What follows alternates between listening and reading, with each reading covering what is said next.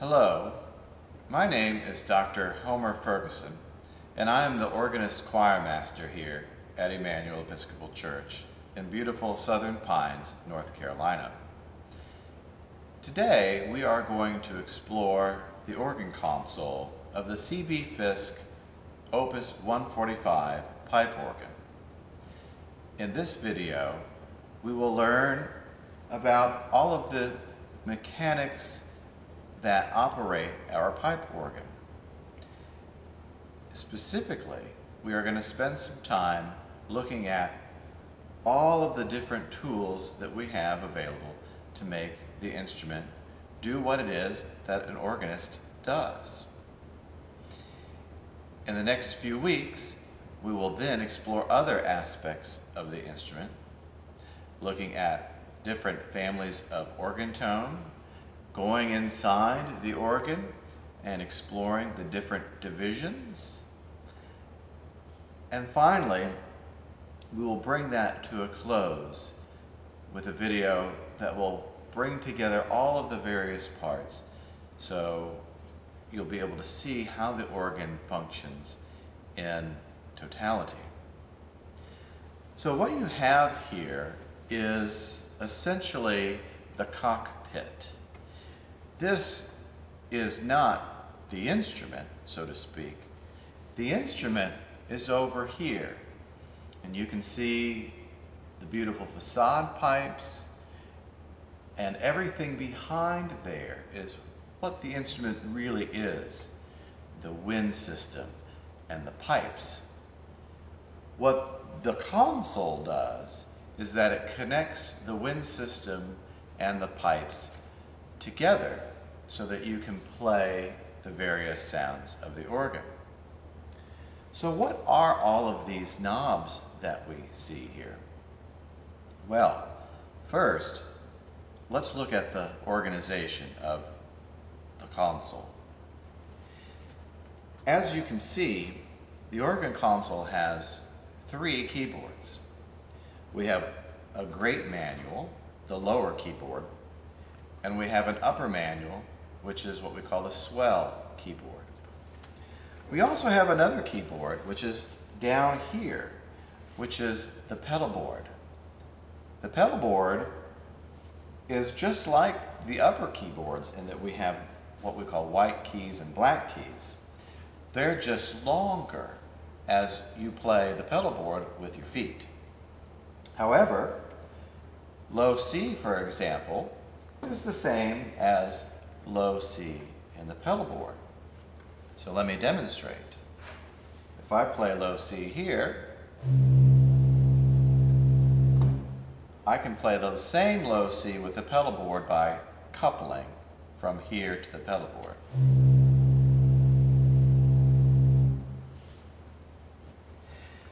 The keyboards on this particular instrument are 61 notes in the manuals. So from C to C, we have 1, 2, 3, 4, 5 octaves.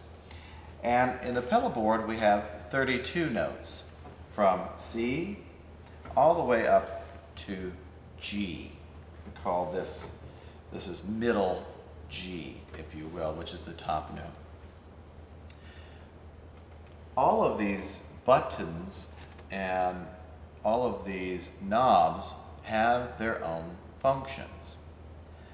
Everything that is part of the great division of the organ is controlled through the stops on the right-hand side of the console.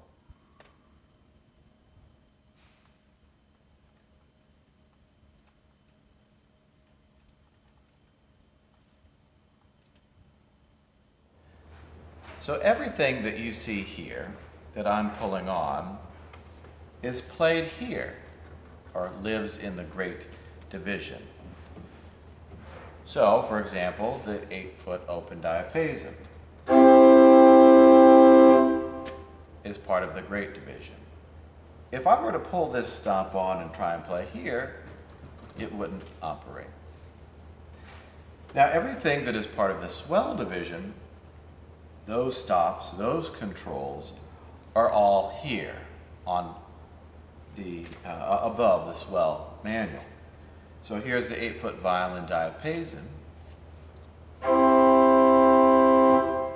and that is controlled here on the swell keyboard. Now you can do something else. You can take the sounds, the pipes, the stops that are on this keyboard and bring them down here. So for example, but there's nothing here right now because the stops here are all turned off. If I couple, which is bringing one thing and attaching it to something else, what we call the swell to the great, then I can have the same sound here and here. It's kind of like cooking. So maybe I have an ingredient here on the grate, and I have an ingredient here on the swell. We'll say they're different kinds of chocolate. And I want to combine them.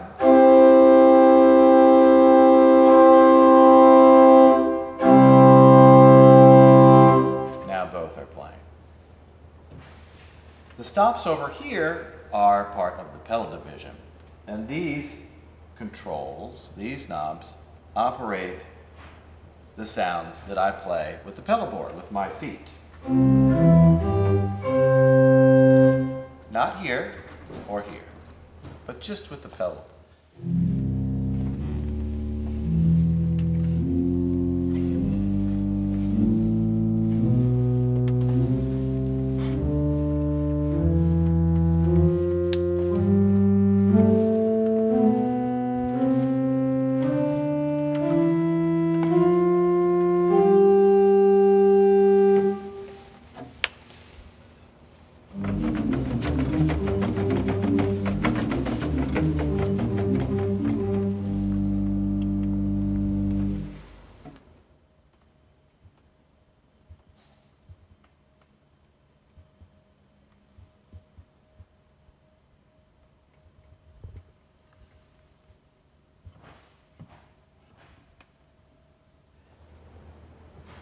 So on this instrument there are 3 divisions. We've seen the pedal division, the swell division, and the grate division. Now, I've turned some sounds on the instrument without totally explaining to you what these things are. These knobs are what we refer to as stops. A stop, in essence, is a sound on the organ, if you want to call it a tone on the organ, an instrument on the organ. There are all kinds, and we will discuss the families of organ tone in another video. But just for now, you'll note that this is the 8-foot chimney flute. This has its own control knob. I can turn that off, turn on another one. This is the 8-foot violin diapason, and get something else. Turn that off, turn something else on, and get something else, etc., etc. I can combine things, etc. So the stops can be thought of as ingredients, if you will, in creating different organ tone. They can be thought of as a palette that an artist has in creating different colors. They can be thought of as individual instruments like in an orchestra, and we combine them in different ways depending on what the musical texture calls for. You'll notice these other buttons here. These are what we call pistons. The pistons of the organ allow us to create a registration, all right, some sort of palette of musical color that we can later call upon. So say I want that sound. I can have the organ memorize this combination of pipes. So I do that by pushing the set button over here, and then I push what we call a preset, number 1. I'm going to use number 1. And now it's memorized. I'm going to hit the cancel button, which turns everything off. And now, nothing, but I want to make a quick change. And there it is. There are 12 pistons that are called general pistons. And these 12, 1 through 6 here between the swell and grate manual, and 7 through 12, which is underneath the grate manual, control every stop on the organ. And so all of these combinations, all of these buttons control everything. It can make for fast changes. I have no idea what I have on this memory level, but let's have fun with it for just a minute. So here's 1, 2, 3, 4, 5, 6, 7, 8, 9, 10. So different sounds and combinations for different musical needs. There are also preset buttons here. Call this kind of whole system the combination action. These pistons, 1 through 8, control just the swell division stops. Likewise, there's a set here that controls just the grate division stops. The pedal has its own, what we call divisional pistons. They're down here, 1 through 4. We also have a duplication of these general pistons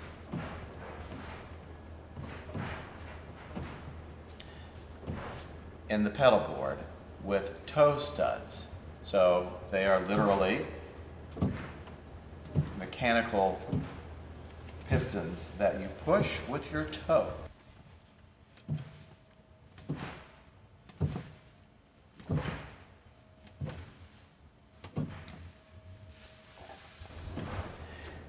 There are also a few other things on the console that are of interest.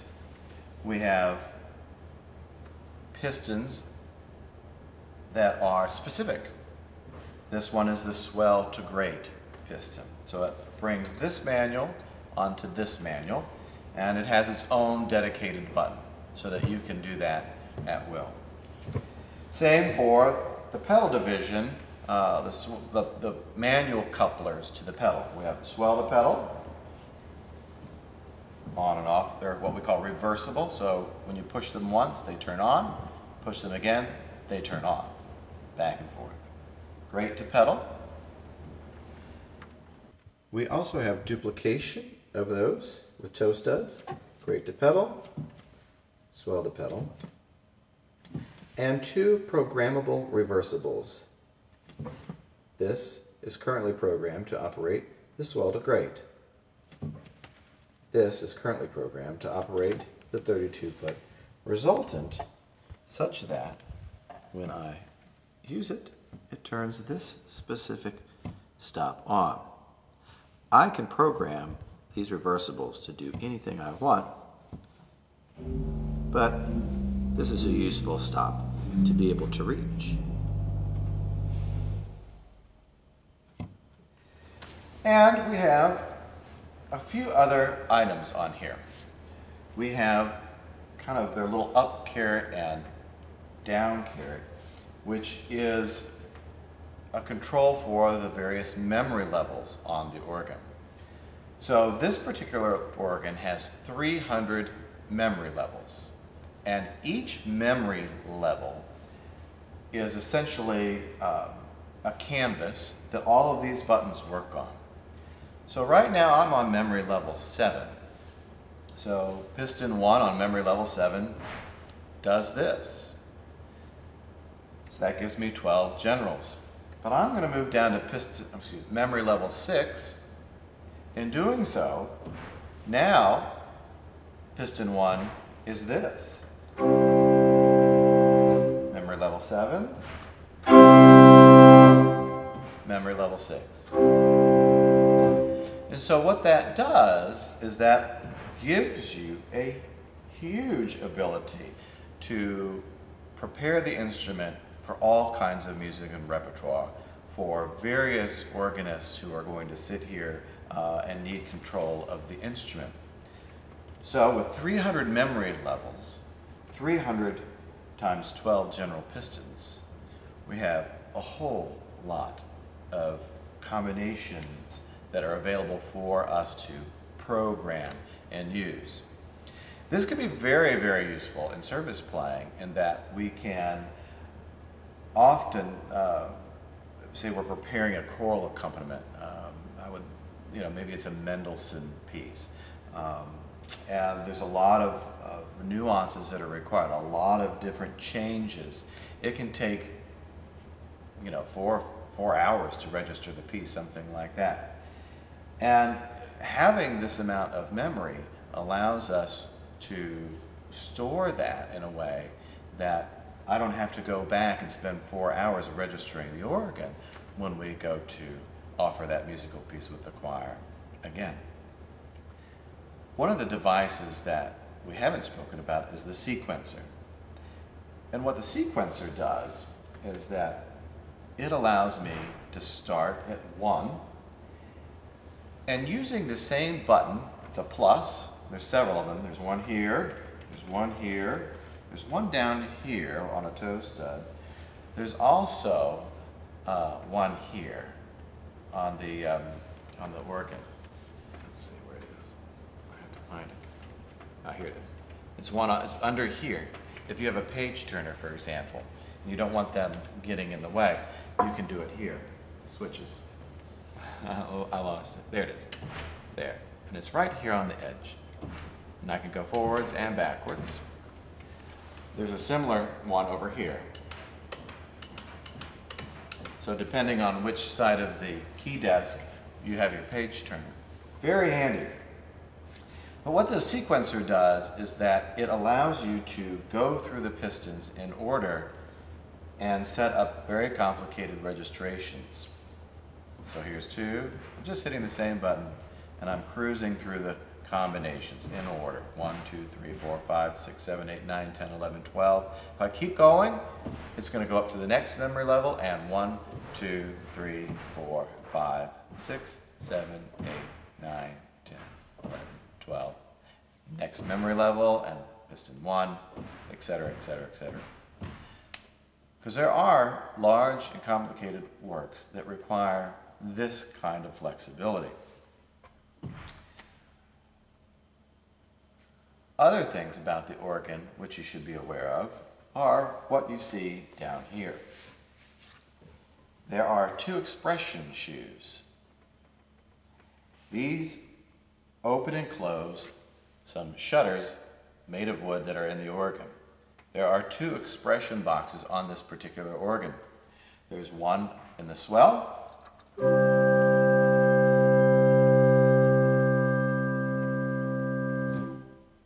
and there's one on the grate.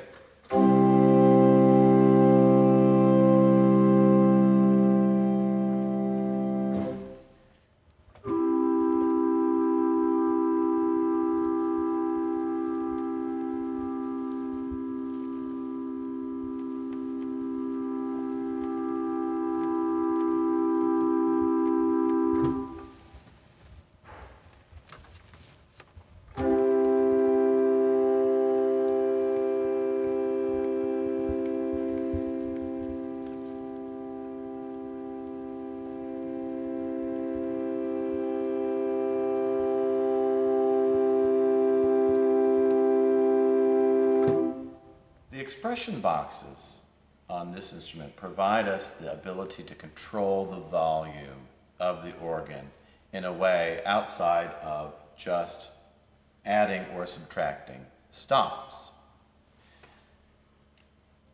This instrument also has a crescendo pedal. And what the crescendo pedal allows us to do is to blindly add stops to the organ.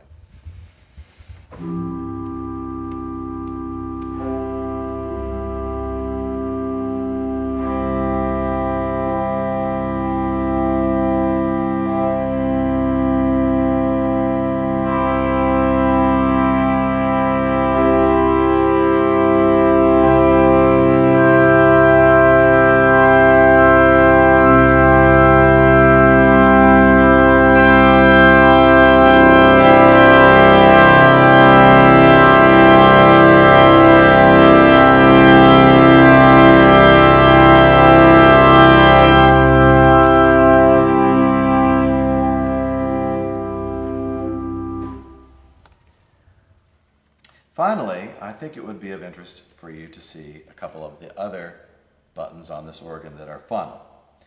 First, we have a signal button.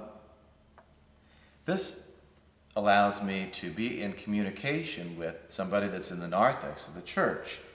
This is particularly useful for weddings. Behind me is a choir screen, so I can't see directly down the aisle without some sort of assistance. This signal button allows somebody in the back to tell me that the bridesmaids are ready, so I could change to a new piece. And then finally, they can tell me that the bride is ready, and then I can tell them, by turning it off, that I've seen that, and then I can move into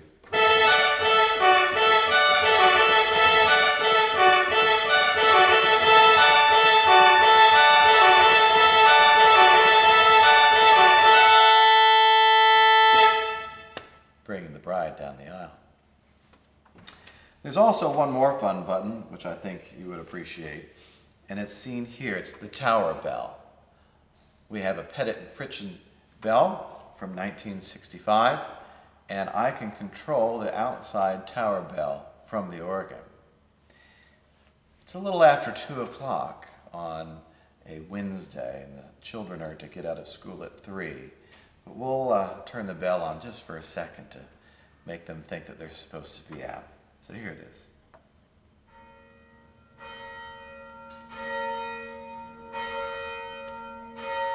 And then, of course, I can turn it off too.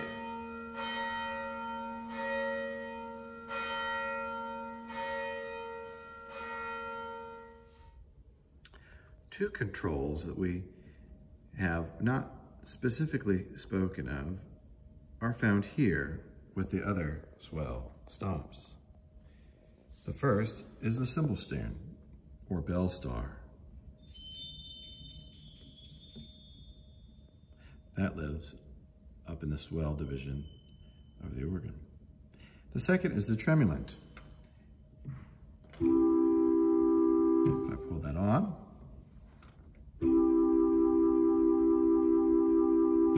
it shakes the wind. That tremulant controls the wind of the entire organ. So it is not division specific, it's a tremulant that affects everything. Another unique feature of this organ is found here with the flexible wind control. This control is here with the other pedal stops of the organ. When activated, it makes the wind system on this instrument more buoyant. That is particularly important for music of the Baroque period and earlier times, or Romantic era music composed and conceived for instruments with that kind of winding system. When not activated, the wind system on this organ is steady. Next time, we will look at the mechanics of how what happens here translates into the organ. This is a mechanical action instrument, so there is direct linkages between the keys and the chest of the organ through something we call trackers. We will look at those together and try and demonstrate how what I do here translates into the instrument there. Thank you so much.